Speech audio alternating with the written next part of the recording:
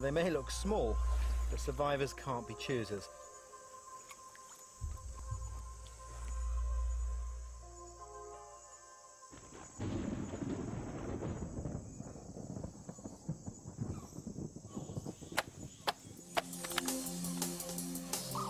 To make fire, all I need is bamboo. The bamboo fire saw was first taught to me by a US Army instructor, and it's one of the best tropical survival skills I know. The friction from the sharp edge of the bamboo is all that's needed to ignite the bamboo shavings.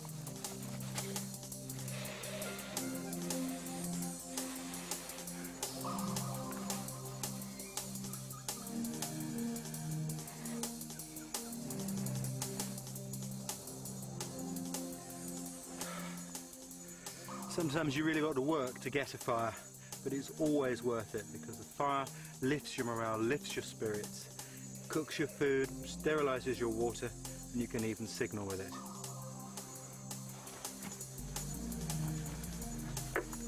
Here's my cooking pot.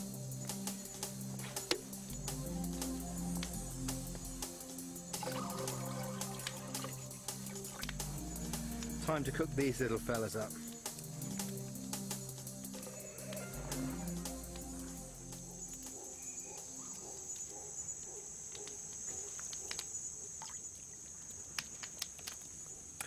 One of the most amazing stories of jungle survival that I know is of a man called Jim Bradley, who during the Second World War was imprisoned on the Thailand to Burma Railway.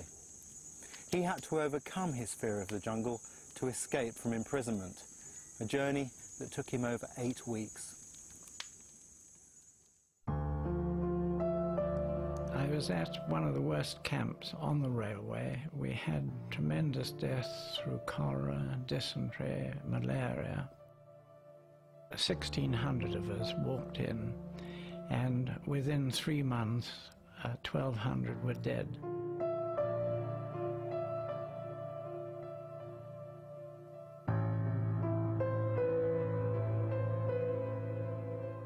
My colonel felt that we should try and escape, or someone should try and escape to bring this to the notice of the outside world. We had to succeed because death was the penalty for anyone escaping. Jim and his fellow escapees had managed to get hold of 3 machetes, several pounds of rice, and a few tins of sardines. Jim had always planned to escape and had managed to hide a compass from the Japanese prison guards.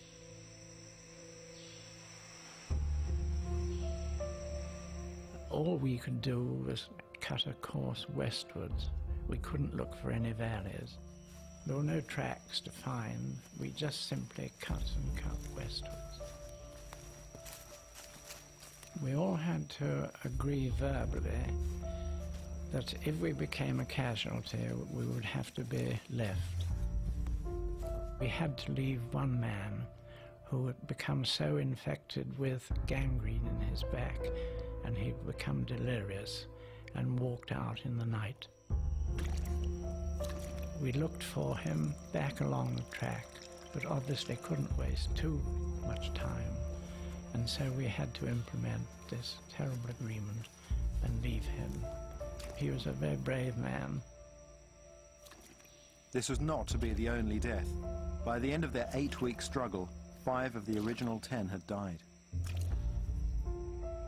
I really remember the absolute moisture, wetness, dampness and darkness, with very little hope of ever coming out of it. But we had to keep that hope going. Our worst problem, strangely enough, was bamboo. This was probably about 5 inches in diameter and very hard to cut through. The main injury were tropical ulcers. Ian Moffat, who was with us, if he had been within reach of medical help, I'm sure they would have amputated both legs. I think he was saved by the fact that maggots came into them and they ate the putrefied flesh. After 5 weeks, the soldiers had run out of food and were surviving on water alone. The constant wet had given them crippling trench foot, and it was becoming excruciating to walk. They also suffered blood-sucking leeches, impossible to stop from penetrating their boots and clothing. Towards the end, the soldiers discovered a river. Too weak to walk, they decided to build a raft from strips of blanket and bamboo.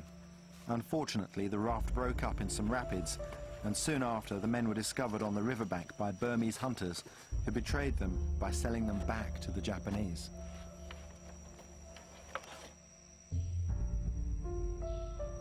At the end, we felt we'd spent 8 weeks of really extreme hardship and lost 5 friends, and now we were back in the hands of the Japanese, really in a worse position than we were before we left. Strangely enough, there isn't a day, even after 55 years, that I don't think about it and realize in a way how lucky I was. I think I thought a lot in the jungle that if I got home, I would never expect anything as my right. And that I think I have kept to. Jim and his fellow survivors went on to endure 2 months solitary confinement in a Japanese prisoner of war camp. They were spared execution, partly because the Japanese had such respect for what these courageous men had managed to achieve.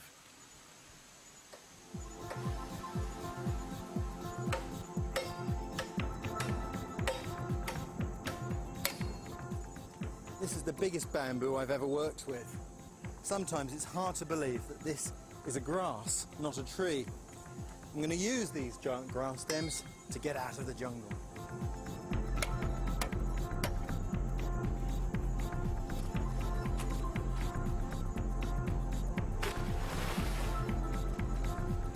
Rivers are the jungle's natural highways, the place you're most likely to come across help. Like Jim Bradley, I'm going to build a raft to get out.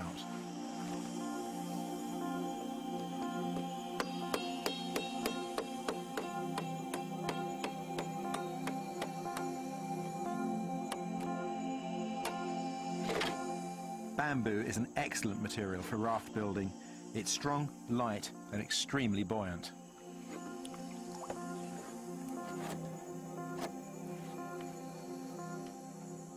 Well, it's the moment of truth.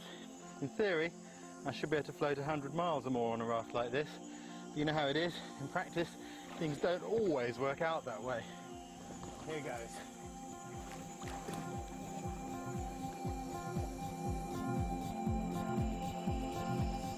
For me, the jungle is a very special place.